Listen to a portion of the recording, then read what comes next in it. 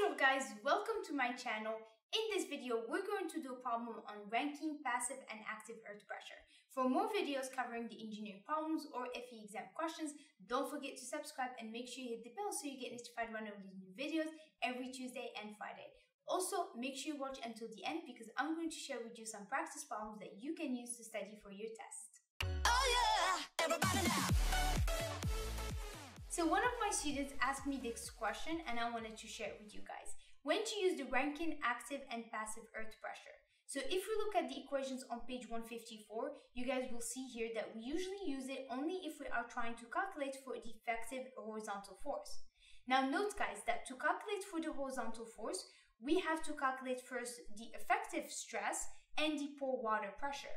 Now we only use the Rankine earth pressure for the effective vertical stress. We don't multiply it for the pore water pressure.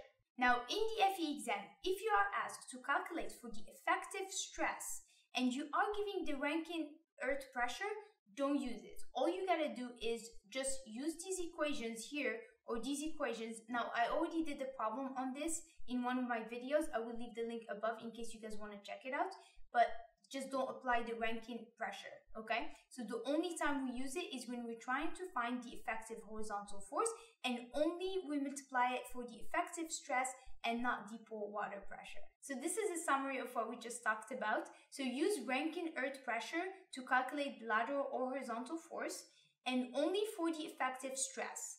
And don't use Rankine earth pressure if you have to calculate the vertical effective stress, and don't ever multiply it for the pore water pressure. If you guys want some practice problems or some cheat sheets, you can visit my website, scroll all the way to the bottom, enter your email address, and I will send them to you along with some tips on how to tackle this exam. If you guys have any questions, please leave them in the comments below. If you like this video, please give me a big thumbs up. Don't forget to subscribe for new videos every Tuesday and Friday. Thank you guys for watching and I will see you soon. À la prochaine. Oh yeah, everybody now.